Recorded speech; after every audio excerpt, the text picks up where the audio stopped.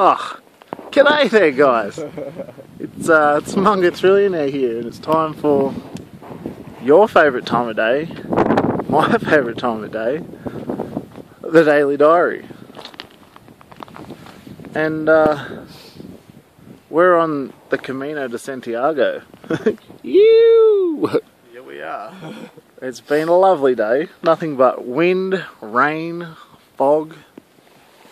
It's not particularly warm, especially when you're wet and it's windy. But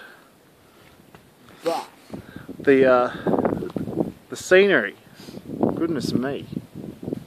Well, I've stopped just here because this is the least amount of wind we've had just about all day. It's not really raining right now. It's quite picturesque. Yeah, it is, even though we can't see much over the hill and far away. But the landscape so far has been remarkable. Like, hiking up over the Pyrenees was pretty neat. Looking back over like Saint-Jean-Pied-de-Port where we came from. And you know, it's just a mountain really. Rocks and that. Some goats or sheep, black-headed sheep wandering around. Fair few people. I guess we're kind of pretty lucky really. Last night when we turned up at Saint-Jean-Pied-de-Port, there wasn't many beds left in town. So we got the last two. Yeah, I think we got the last two beds in town. We wandered around and didn't find any. Went back to the Pilgrim office and they gave us a hot tip to go to this place around the corner. So we did, and we got the last two beds. Been eating nothing but Pilgrim meals so far, which consist of baguettes, and when you go to a restaurant, you get a pretty good 3-course meal and a wine. Last night we had heaps of stuff. Soup, which is bloody awesome. Fries. Chicken and fries. Best crepe ever. And real cider. The French know how to make crepes. And fries. Oh. So, it's been good fun so far. Like, it's been bloody tough hike up.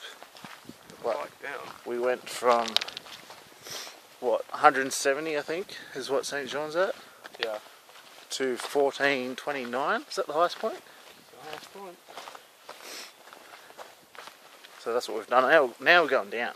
And it's just been just as bloody difficult. Probably Tough. more so.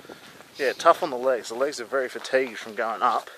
And now coming down. Fatagui is really sitting in. Fatagui? Huh? What's that? Fatagui. Yeah. Fatigue. Oh, right.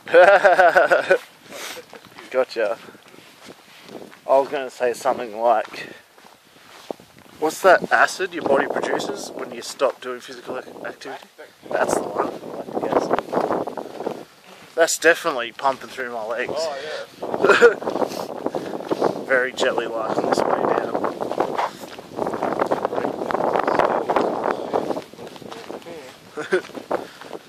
But, yeah, I think...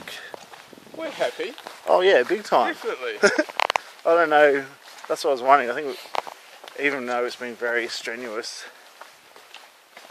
I'm not sure if I'm just so stoked to be here, so I'm not too worried about it. Or if living at altitude for the past year and a half has actually made a difference in my physical health. I'm not sure, not too worried to really know.